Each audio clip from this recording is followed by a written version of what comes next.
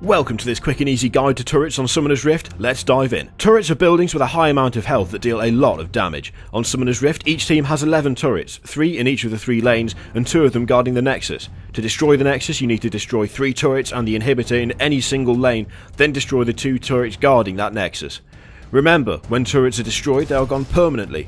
They will not come back once they've been destroyed.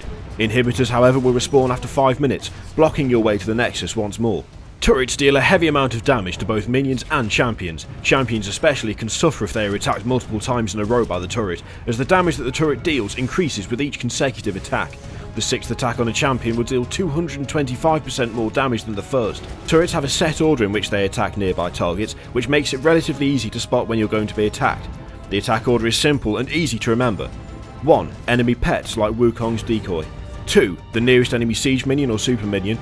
3. The nearest enemy melee minion. 4. The nearest enemy caster minion. And finally at number 5, the nearest enemy champion. Turrets will attack their current target until that target dies, moves out of its attack range, or becomes untargetable through the use of items like Zhonya's Hourglass or abilities. Due to the attack order, a champion attacking an enemy turret while surrounded by minions will not be attacked until all the minions have been killed, so when you're down to your last 2 minions, back off. Turrets will automatically attack you if you damage an enemy champion while within range of the turret.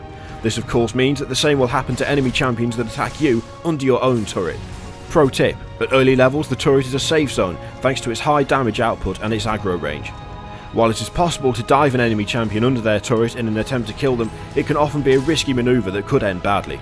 Try not to attack an enemy champion under their turret unless you're sure you'll get the kill. That is all you need to know about turrets on Summoner's Rift.